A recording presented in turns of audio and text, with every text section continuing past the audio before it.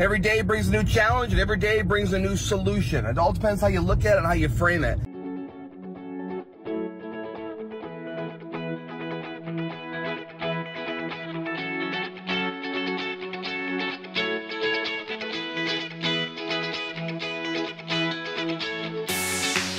I'm actually in New York today, and it's Friday morning, and I am here because I am driving to do my home flipping workshop that we've been doing now for almost 5 years. And so we do them virtually now, and I am driving to that right now. I had to fly here, and here's my challenge.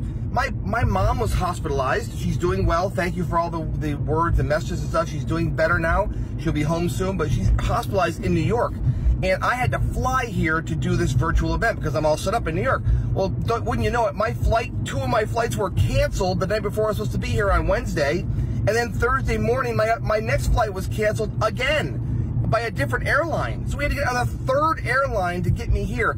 That meant I had to get up at 3:45 in the morning, 2 mornings ago, 3:45 in the morning to catch a 4:15 Uber to get to the airport to pray I got here on time.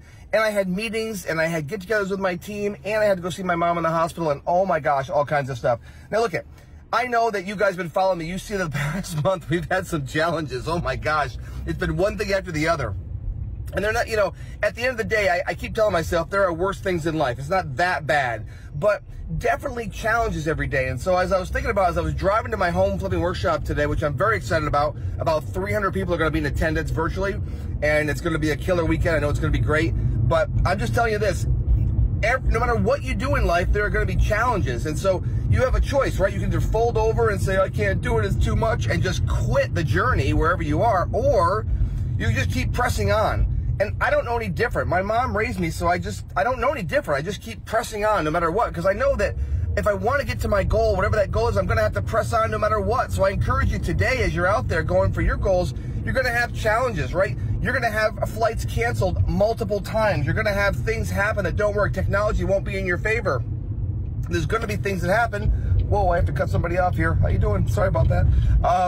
And there's going to be things that happen. It's really your choice on how you deal with it, right? And I'm sharing these things with you in my life so you can see, because I think people think when you get to a certain level of success that everything just works itself out. And I'm telling you, it doesn't. As a matter of fact, the more successful you get in a lot of ways, the more challenges you get, the more challenges you have to overcome and you have to deal with. So it's in the way that you deal with those challenges that determines your ultimate success in life and your ultimate happiness.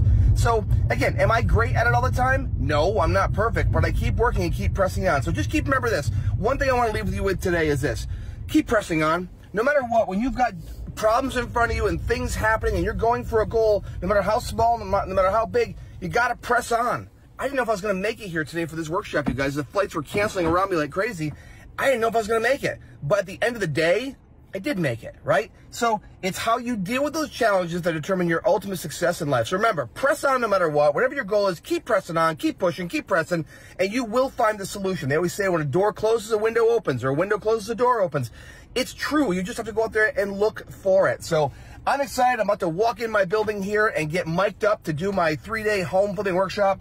You know, just a quick plug here. If you guys have never been to one, come to one of my workshops. We have a great time at those. We talk about a lot of these things and real estate investing and everything to help people use real estate as a tool to get from where you are to where you want to go, because the finances in that can make big changes in your life. So I hope to see some of you there today. Maybe some of you guys are watching this morning.